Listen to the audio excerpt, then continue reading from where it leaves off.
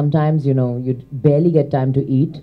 But at the end of the day, I just feel that all that's said and done, because we have made a good film, we need to make people aware of what we have done.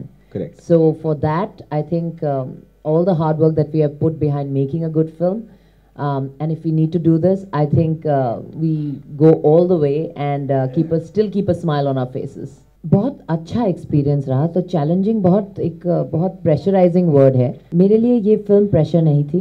ये बहुत हंसते खेलते हम लोगों ने बहुत wearing kid gloves, we have handled every scene together, whether it's Ashwini, me, Madhavan and the rest of the cast and the crew. तो बहुत हंसते खेलते हम लोगों ने इस फिल्म को बनाया है और वैसी ही फिल्म है. It's very light yet at the same time very real, because everyone will identify with different situations in life that happens to all of us. So सब कुछ ना कुछ relate कर पाएंगे. मेरे लिए सोनाली बहुत स्पेशल है because 10 साल के बाद I think I first time played a character which is very close to the real Bipasha, जो मैं हूँ.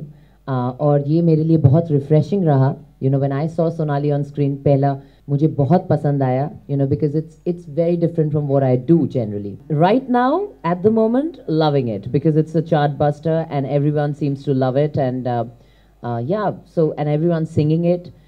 But initially, when it was a concept, I was scared, I was skeptical, I was very apprehensive, and there were many questions in my head because I'm very protective about my name. It's very uncommon for a film like this, which I've been so closely attached to, and the kind of people, the team that we have worked with, and the kind of song that Salim Sulaiman made.